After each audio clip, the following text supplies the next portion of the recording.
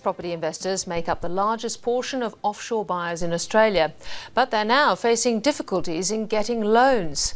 The big banks have introduced tough new laws which restrict lending to those without a local income. And as thousands more apartments are completed in the next few months, analysts warn some buyers will be forced to walk away. Emily Stewart reports.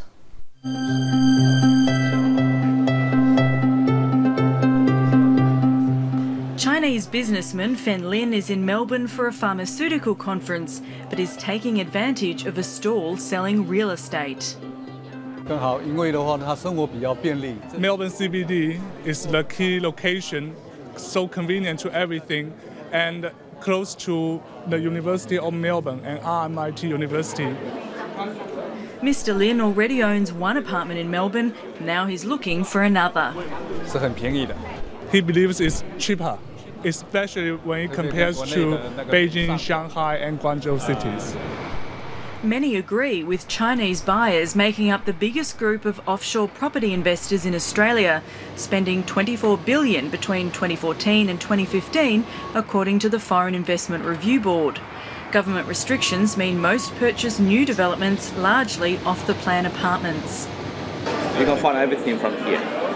Real estate agent Yang Li regularly sets up stalls at China-related events around Australia. Half his clientele is from Asia. Potential investors are able to see apartment development plans and even walk through them with virtual reality goggles without even leaving the hotel. 80% of the investors who invest in Melbourne properties, they didn't come to here. They just trust Australian, the government, trust the law. They reckon it's a proper, economy here. So that's the reason they come to invest here. Only 20% they actually come to here to just look by themselves. So, thank you, ladies and gentlemen. Thanks for attending. Most buyers get finance from Australian banks. Often they don't want the Communist Party to know exactly what they own. And Chinese residents are only allowed to take $50,000 out of the country each year. In the last couple of years, Australian property market is really, really hot in the world. But I think from end of last year and early of this year, just pull over a little bit. I think the reason is due to the bank policies. The big four banks have all introduced tough new borrowing rules and refused to lend to foreign property buyers without domestic incomes. State governments in New South Wales, Victoria and Queensland have also introduced new surcharges and taxes. Whereas before they might used to take overseas income as part of their allowance for paying off the loan, a lot of banks have said no, we're only looking at domestic income.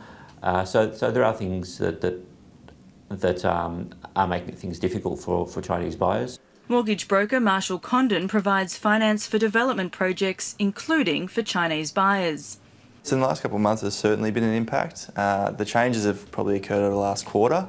So there's a lot of developments we've dealt with recently that the purchasers weren't able to obtain finance. Mr Condon says private lenders based in Australia are filling some of the gaps.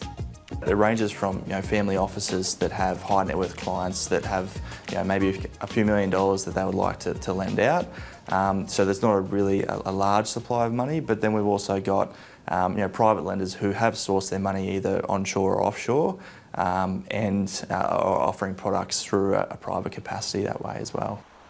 For now, even though the lending options are more expensive, with interest rates of up to 13%, analysts say it's still cheaper than losing a 10% deposit. A lot of these things, combining together, and they should have a negative, you'd think would have a negative impact on Chinese and overseas demand in general. And with a lot of supply coming online in the next few months, Marshall Condon warns some buyers may break their contracts. We might see a few more fallovers and people not settling. In saying that, like I said, what we're hearing in the market at the moment is there's probably 50% that have been a bit of a concern. But for now, there's still demand for new purchases, and real estate agent Yang Li is hoping to sell at least 100 properties at this conference.